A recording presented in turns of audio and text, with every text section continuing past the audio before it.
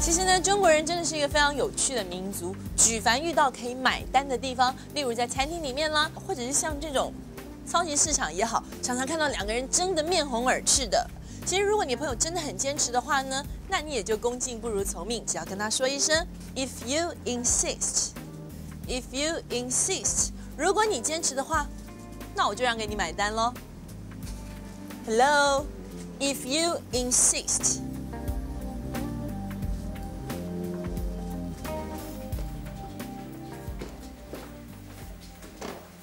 Can you stay a little longer? We have a lot more slides to show you. Okay. And can you stay for dinner? Well, if you insist. Good. Now let's begin with some of the slides taken on the fishing trip. That sounds very interesting.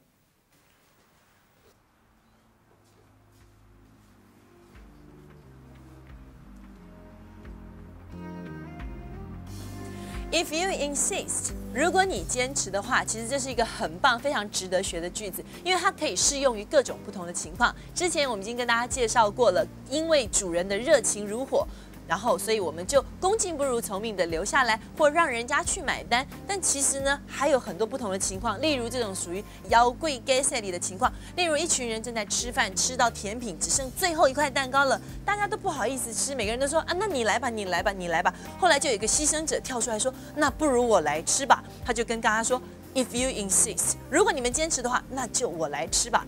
除了 If you insist 之外呢，他也可以说，twist my arm。Twist my arm。如果你扭断我的手的话，我就勉为其难的吃了。这就是属于摇贵给塞里的说法了。